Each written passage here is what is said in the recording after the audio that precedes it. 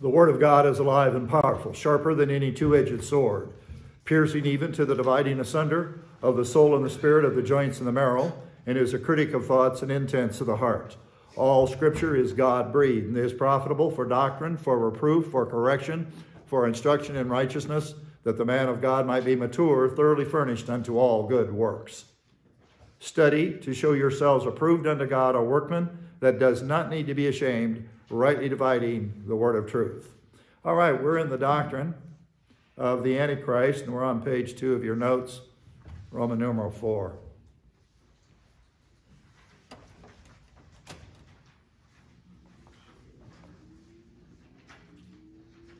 God has established 3 adjustments to God. The first adjustment, obviously, is paramount.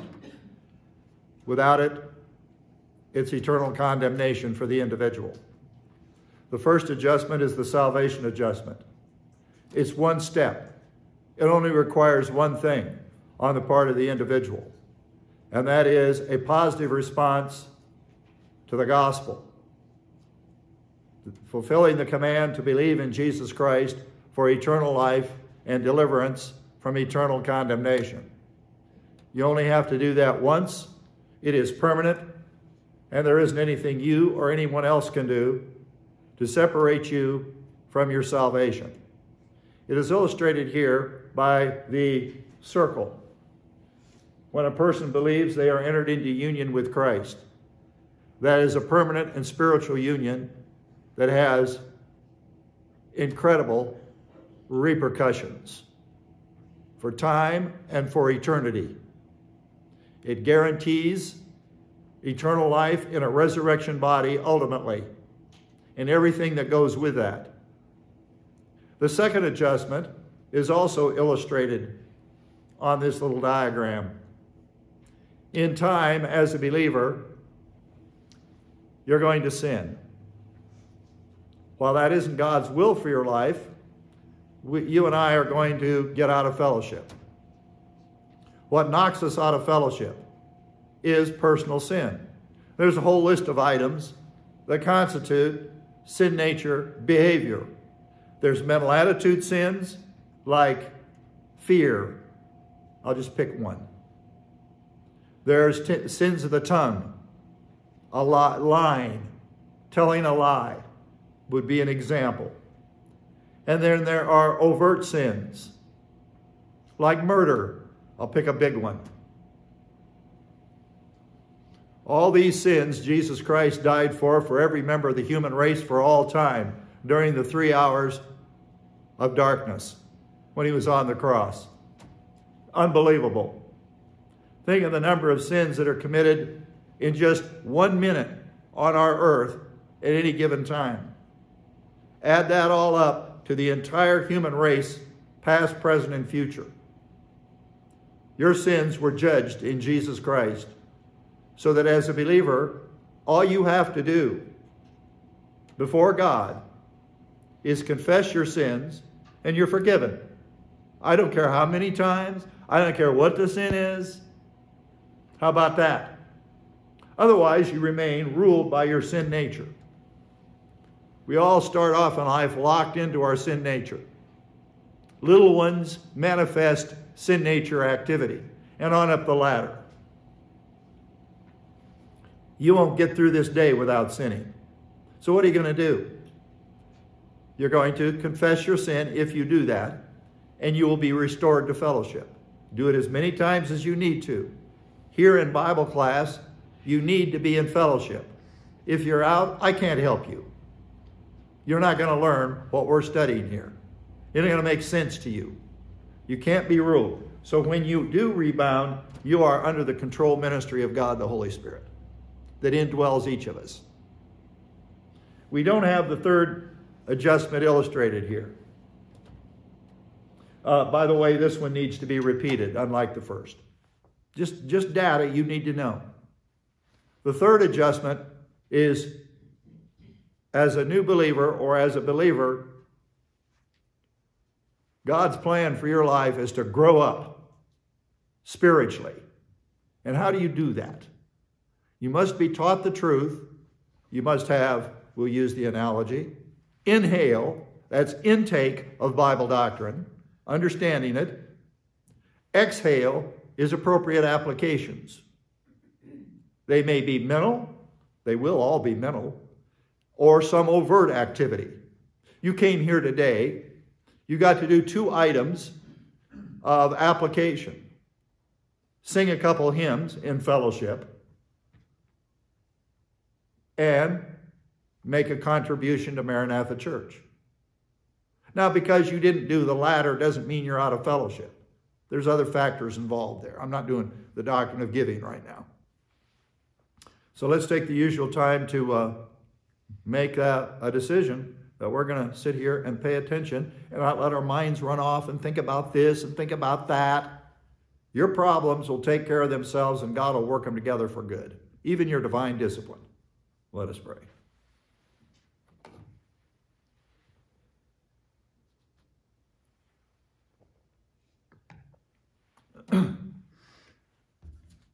Heavenly Father, once again, this side of phase 3, we assemble ourselves together to grow in grace and knowledge. We ask that you bless our time together, the communication of the information, and the understanding of it on the part of those who have an ear to hear. In Christ's name, amen. Probably everybody has heard that in some way or another that an Antichrist is coming. Now, there are many, as in Antichrist, you could take it one of 2 ways, substitute Christ, of which there isn't, and against Christ.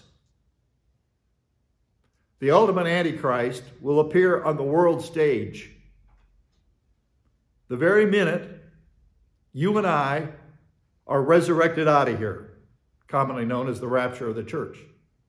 This dispensation will end, and the human race will, those left behind, the human race will move into the day of God's wrath. Now, when we're out of here, 4 individuals from the past are going to appear on this earth. 4 individuals who literally are from the past. They will be resurrected to a body of mortality, not the other one. And these 4 individuals will appear on the earth and garner immediate, almost, world attention. They won't have to introduce themselves too much. The circumstances of their reappearing will be so dramatic that they cannot be ignored. 2 of those individuals, and there's 2 on the bad side, Satan's side, and 2 on God's side. We'll have perhaps occasion to make mention of them, maybe not today. Again, this is anybody has basic understanding of the Bible. Jesus transfigured himself in the presence of 3 of his disciples on the Mount of Transfiguration, known in Israel as Mount Tabor. He transfigured himself in their presence. And 2 individuals showed up to join the so-called party, the event. None other, brought up out of the underworld of paradise, Moses and Elijah were there. And Jesus is transformed into this shining, and the 3 disciples are there. They went up there with him. He left the other ones at the base of the mountain, walked up there, and had this event occur, which you can read about in your gospel accounts. His whole transformation and all the light coming from him and everything. That lasted during that brief time, and then everything went back to normal. Looked like a regular, normal human being. It was to illustrate his glory at his coming. And since Moses and Elijah were the 2 prophets from of old that were picked to be there, they're the 2 that are going to show up in the tribulation They're going to make a sudden appearance in Israel, in that area where John the Baptist ministered, the Judean wilderness. And they're going to start calling Israel back to God. Things are popping. They're going to start calling people back to God. Two things these two prophets have in common. They both worked miracles during their public ministry. Most prophets, if not all of them, they didn't work any miracles. They just prophesied, communicated. But we know Moses did, obviously. And we know Elijah did. They're going to work miracles in the tribulation. You can read about it in the book of Revelation. They're going to bring environmental judgments down around the world. They're going to be hated. But they're going to call Israel back to God. Their disciples, their first-line disciples, are the 144,000, if you've ever heard of them. They're going to serve God in the second half of the trip. Now, this is basic information. I suggest you pay attention, as if your life depended on it, because this is important.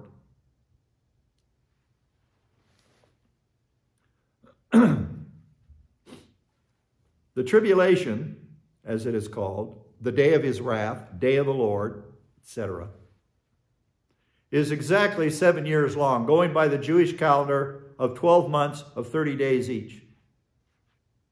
You can evaluate into 3.5 years first half, 3.5 years the second half. You can even do it by months, 42 months and 42 months, or days. 1,260 days, first half, 1,260 days, the second half. That's the tribulation. It begins with the removal of church-age believers from the apostolic era to the end from the earth in a rapture event. Those of us who are alive will be transformed into a resurrection body right where we are, whatever we're doing. Awake or asleep, this or that, positive or negative, we're going to be transformed. All those that are in the grave, their bodies, their souls are going to re-inhabit their resurrected bodies. And we're going to stand up on the earth in front of all these people who are unbelievers. They're going to see it. It's going to be quick, but they're going to see it. The clothing that we are wearing will fall to the ground. And we'll have a new suit of clothes. A new attire, instantly. Mind-boggling. And we'll be caught up to meet the Lord in the air. He doesn't come to the earth. We meet him in the air. Short distance, we travel up and we're with him. And then we will, after our works are judged and we get our rewards, we'll go on to the third heaven and see the activity going on there for the 7 years. And then we'll come back with Christ at the second advent and watch him defeat all the armies that are gathered against Israel in the Middle East. That's called Armageddon. And he'll set up his kingdom on earth and we'll rule and reign with Christ. That's my destiny. Based on, I believed in Jesus Christ back in the day. And I'm adding to my glory by doing my job and living before God and teaching Bible doctrine and doing whatever else I need to do. Now, the two bad guys that show up, they come out of the past. The Antichrist. We have identified him as Alexander the Great. Perhaps you've heard of him. As I told you, when I was in high school, even a sophomore, back in Hot Springs, South Dakota, I was taught Western civilization, ancient Western civilizations, one of my courses. I was taught Latin. Well, what good's that going to do you? Well, it did me some good.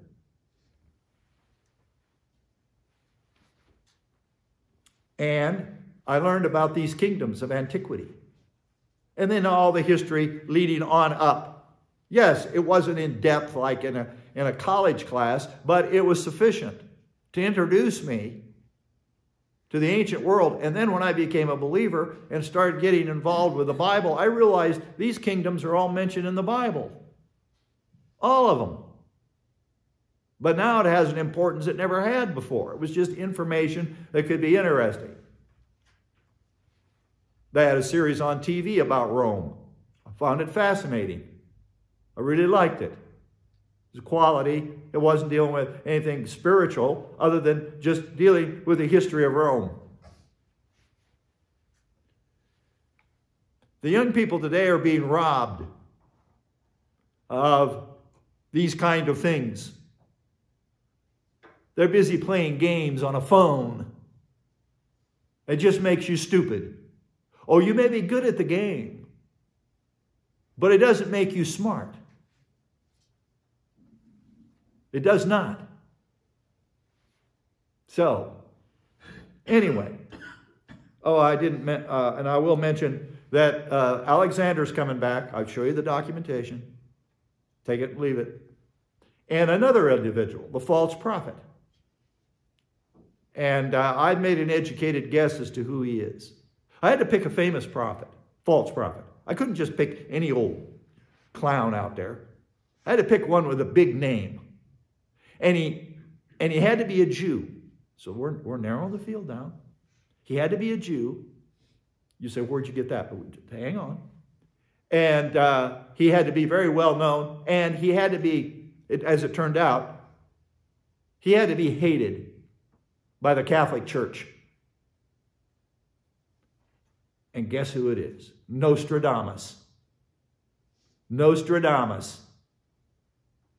That's why I picked him, because I don't know of a Jewish prophet that had that stature in time and is still followed today, and they repeat his prophecies till this day. They're followers of Nostradamus. They read his prophecies.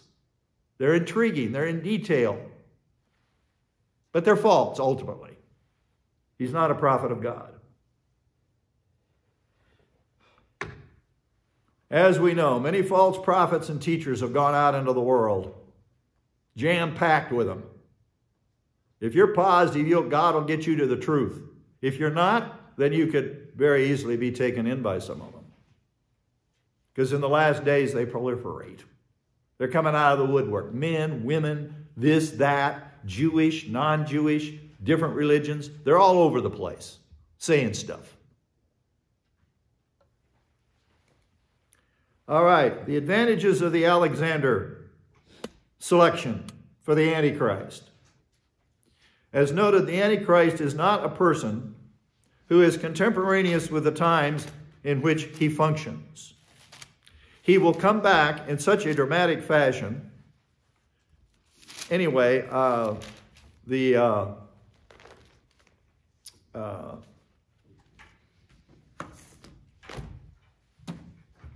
documentation.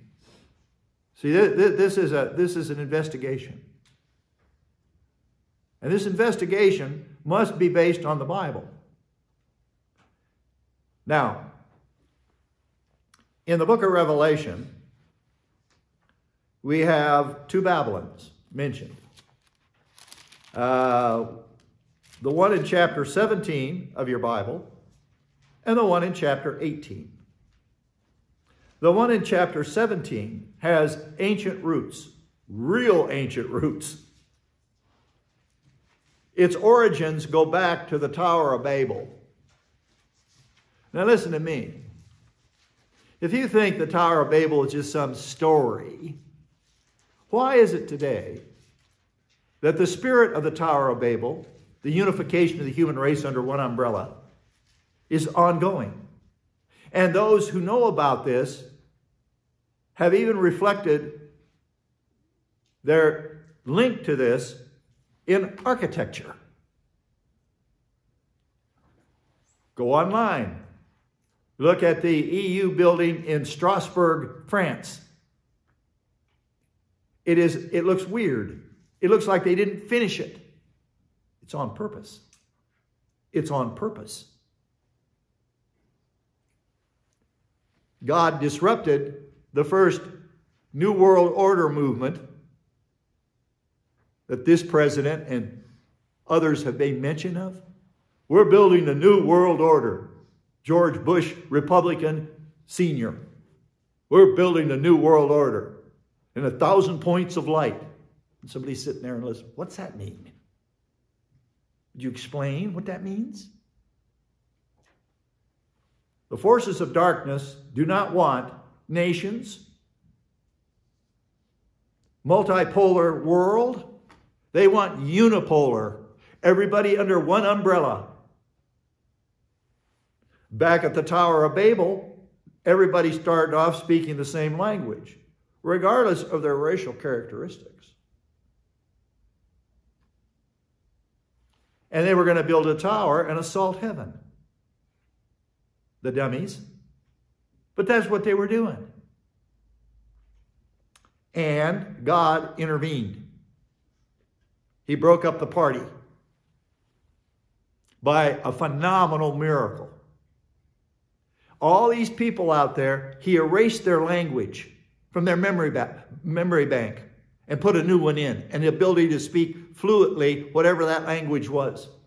So this broke the whole party up. Nobody could get anything done because nobody could understand other people. And they dispersed like God told them to do after the flood. They dispersed. And they went out and they built these nations. Some went to Egypt. Some wound up there. And God's orchestrating this whole thing behind the scenes. The Far East, the Near East, Europe, blah, blah, blah. Some came across because there was a bridge across to Alaska. Got a bunch of American Indians over here. Et cetera, et cetera, et cetera. And this took centuries. Now they're trying to reverse it and put us all under one deal. They will not succeed. Nationalism is here to stay. It's a divine institution. For the human race, not just believers, there are 4 divine institutions. They don't like any of them.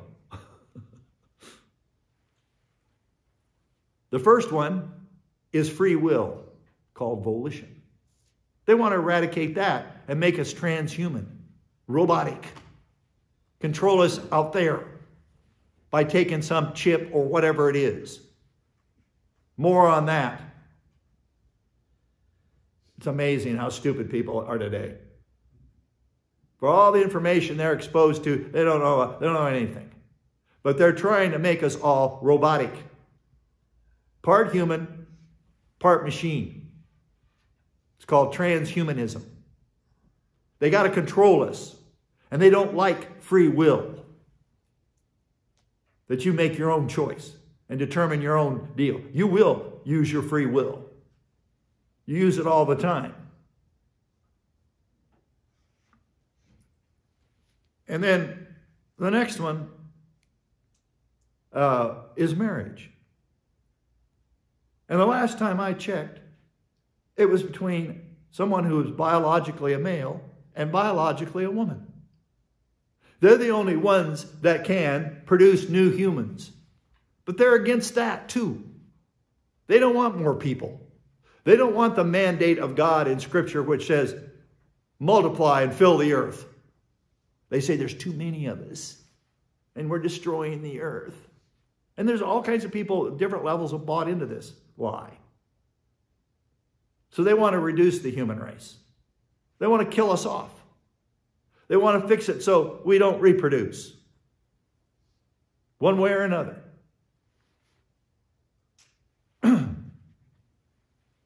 That's the second divine institution, marriage. Any other relationship that involves sexual activity, et cetera, is out of line with God's plan. The third one is kiddos. Children, extended family. We used to call it the nuclear family. And later on down the road, Adam and Eve had their first child out of the garden, but Down the road, after the flood, we developed divine institution number 4. It's called nationalism. Big nations, little nations, blah, blah, blah, blah, blah, blah. That's God's plan. In fact, nationalism will exist on the new earth. The kings of the earth, the nations, bring their glory to the new Jerusalem. There will be nationalism forever. Now, I haven't worked out all those details, but that's not my topic right here. My topic right here is that the identity, and back to Revelation 17 and 18. In chapter 17, the Babylon of that chapter, it's mystery Babylon. A mystery is something that's a secret, that's hidden. It doesn't mean it can't be understood. It's just hidden from the masses, or whatever you want to call it. At the time of the Tower of Babel, when this all broke up due to the confusion of languages, and people started walking off, heading out. It was a non-violent thing. They just left. I understand you, let's go. When this was broken up, there were two big name people involved in all this. You've heard, one of them's mentioned in the Bible, the other isn't. Nimrod. Well, God sent an assassin to take him down, and he was a powerful guy trying to pull all this together. And his wife, which isn't mentioned, Semiramis, and she was an evil woman. They both died, and they deified him. This pattern of gaining deity after you die, craziness. And so they built a religion around it with a priesthood and all the elaborate stuff. And the part of our focus has been on the mother-son cult of antiquity. I was going to get the book out, and I didn't do it. Written a long time ago, in late 1800s, I think, by Hislop was the author. His last name, Hislop. He wrote a book called Two Babylons. And the first Babylon, is what all of this mother-son cult spread to all the nations, basically. Certainly all the major ones. And the name of the mother and the name of the son. I don't have time to go into all this. But the mother goddess, supreme goddess of the Babylonian system, her name is Ishtar. Someone joked with me today, happy Ishtar. Our English word Easter is an anglicized form of Ishtar. Only idiots can bring this in to the church. And it was a fertility cult, among other things. A fertility cult. We've got 2 fertility symbols. It was a big sex cult. Fertility symbols. Bunny rabbits and chicken eggs. These two creatures proliferate rapidly. They're not the only fertility symbols, but we brought them into the church, and okay. And so we're running around telling people Happy Easter, and it's Happy Ishtar. We're the suckers, the Christians. Anyway, I could go to the other nations and name the mother and her child. It's always a picture of a mother with a baby. Even as far away as China. And you see, if you're looking at the Catholic system, the Madonna and the baby Jesus. The mother is seen with the baby. Yes, they had variations within the different religions, the things they believed in, and everything, but they had this basic core idea. Nothing original. I'm not talking about all the sub-deities and all that other mess. People worship rocks, flowers, all that kind of stuff over the face of the earth. I'm not talking intelligent people, humanly. Worship these multi-deities and all this business. Well, when Christianity got cranked up, the church age, something had to be done to save it. And that's the Roman Catholic Church, and that's Revelation 17. The Roman Catholic Church. Mary, that becomes your female deity. They said she's divine. I didn't say it. They say it. You pray to her, blah, blah, blah, all the rest of the mess. Nothing in the New Testament is reflective of anything close to this. Doesn't matter. They still have a priesthood. They have a high priest called the Pope. And in each of these systems, they had the same structure, same format. So, to save the old thing and keep it going, we have Mystery Babylon. She is portrayed as a woman. And she is portrayed here in the imagery of John, who was shown this imagery of a woman who is portrayed as a prostitute riding on a scarlet-colored beast. That's the political power. And these systems all wanted to control the political power. That was the whole thing about the Catholic Church. Control these Catholic nations and get more nations under you, and we'll get our orders from Rome and etc. And the kings of Europe and other places that were Catholic, they believed that they were serving the church, serving God, and that they would go to heaven if they served Rome, the Vatican in particular, not the city at large. So this system has spread all over the earth. It's not universal like everybody, but it's has a history. She's riding on this beast. And then we have the indictments against her. She's murdered believers. Spanish Inquisition, anybody? And of course, you got to realize John, when this was given to John, this history was all out in front of him. This system wasn't up and running when he was around in 96 AD. This thing developed down the road and has become what it is today. Now, for the documentation of, first off, how do you know this is a man from the past? Verse 8. Verse 8. The beast that you saw was and is not, and is about to come up out of the abyss. The abyss is a symbol for hell. It's another term for hell. And go to destruction. That's his final place that he will repose. Lake of fire.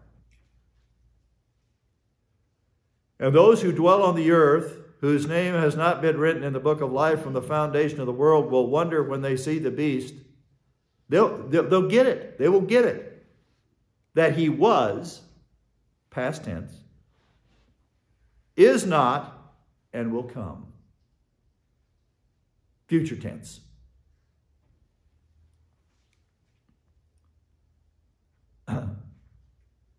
So, more information. Verse 9, here is the mind which has divine viewpoint, wisdom. The 7 heads. Now imagine John sees in his vision a red bull-like creature. And a woman dressed in scarlet and jewels and everything riding on it. And then it has 7 heads going off the top of it. You ever see any of the statues of antiquity where they like to combine the powers of 2 different things, man and beast? I saw one on a wine bottle the other day. It was a horse. And then from the neck up, it's a man's chest and head. Right into the system. You see them all over in the ancient world. They believe you combine these powers. Not that these kind of creatures exist in the real world. It's just their imaginations. So this is brought into the Bible. 7 heads. The 7 heads are 7 mountains. You say, well, that doesn't help me. They're not physical mountains. They're kingdoms. Mountains are used in the Bible of literal mountains and also of kingdoms. I can show you that all here and there. On which the woman sits. 7 mountains on which the woman sits. So she has a history with head 1, 2, 3, 4, and so forth, and so forth.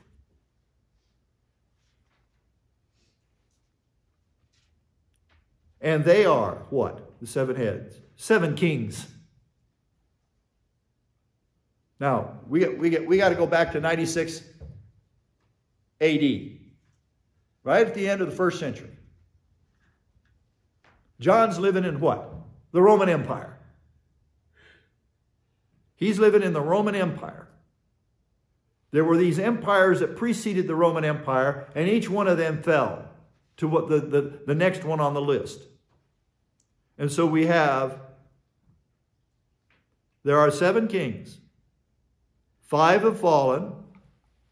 1 is, the other has not yet come. And when he comes, he must remain a little while. This will be the 7th head will be the most short-lived of all of them by far. It's only 7 years. These other kingdoms lasted, you know, the Babylonian kingdom lasted, it was the shortest of all the others. But some of them lasted for centuries.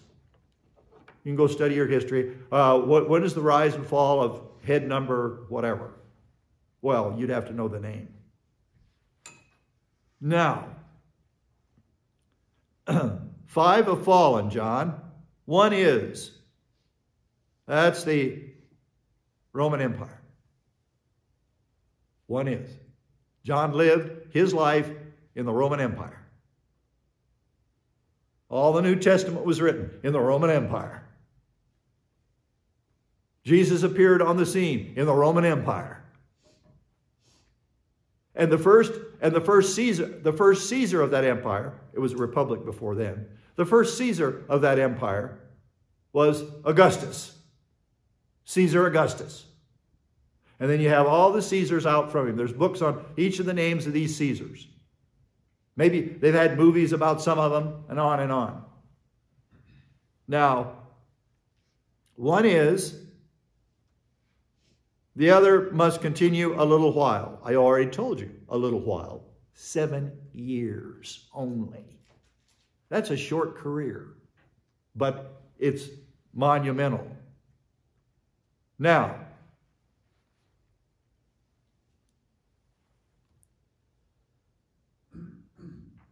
we'll get to the final kingdom, which is described here in these following verses.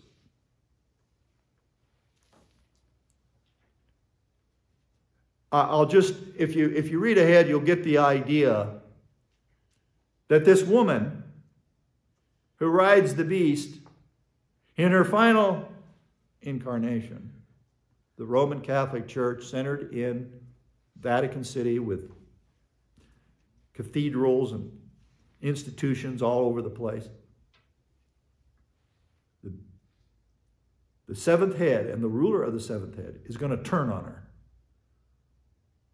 He's going to do the unthinkable.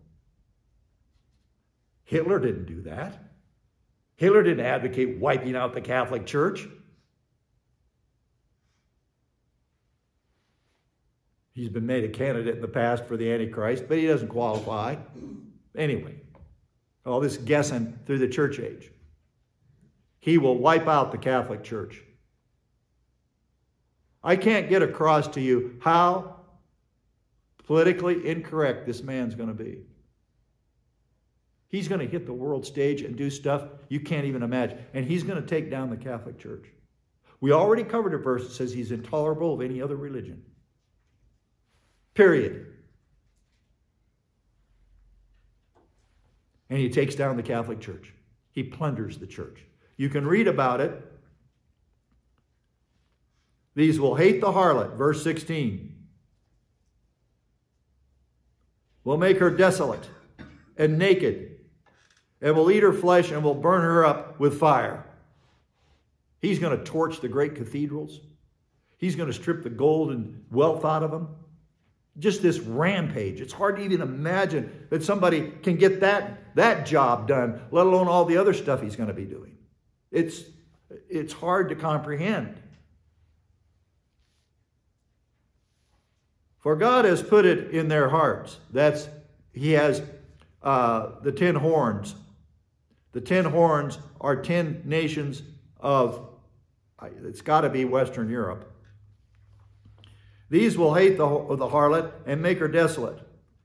For God has put it in their hearts to execute his purpose by having a common purpose. God's going to have a common purpose with the Antichrist. On this point, we both want this done for different reasons. But we both want this done. Her day of judgment has come. God wants it done. He puts it in their heart to do it, and they do it. Until the words of God will be fulfilled. The woman you saw is the great city. Another clue. The great city. What's the great city? Which rules over the kings of the earth. It's Vatican City. It's an entity politically or religiously in and of itself. It just happens to be in the city of Rome.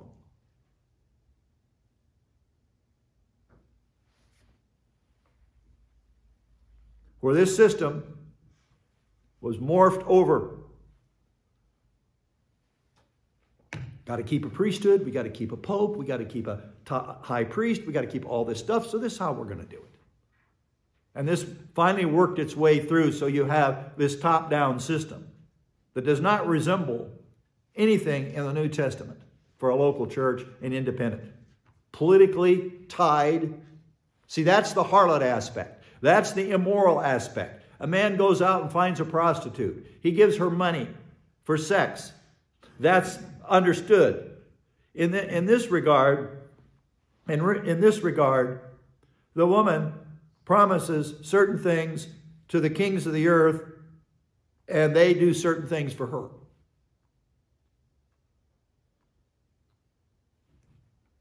That's the way that works. All right. Alexander the Great. Note that in conclusion of this session, he's the most famous king of the ancient world, bar none. And there were some famous military leaders of antiquity, no question about it. He's the most written about, studied. His military feats were unmatched. He became a prototype to subsequent leaders. Race-wise, he is a European. White-skinned European. His rise and fall is the subject of Old Testament prophecy, which we noted in Daniel 8. I needed to bring something back to your attention because I stumbled over it a little bit, which we'll pick up in our second session, but just turn to Daniel 8 and you'll have your place in the Bible. It's not that hard to find, okay? Find the book of Daniel and go to chapter 8. Pretend like you care. Pretend like maybe this is the Word of God and it really matters, after all. That this is where the action is, gang. Not in all the distractions of the cosmos. Oh, I get distracted by it too. I'm not trying to sit up here and be better than you, but I am in one sense. That's my gift and my job, and I spend a lot of time thinking about this stuff. And I spent many years working on it. So you'd think you'd go to that if you were interested. But I can't make you positive. I don't have some drink back there you can take and, oh, I'm positive. It's got to come from within you. Period. And if it sticks there, what's the reward for all this? You can't even imagine the things God has prepared for those who love him. And those who love him are the ones who learn and do his will. It's that simple. It's not complicated. But we all have to start somewhere. You don't start with math and take advanced trigonometry. You start, if you're going to be a carpenter, you don't start with some elaborate, you start real basic and you work your way up until you get smarter and smarter and better and better and better until you become an expert. And if you do that with Bible doctrine, wait till you see what we're going to reap forever. I can't even describe it, but I live by faith that the Bible's right, and I intend to stick by it. All right, let's take our break. Get a donut and a cup of coffee or something.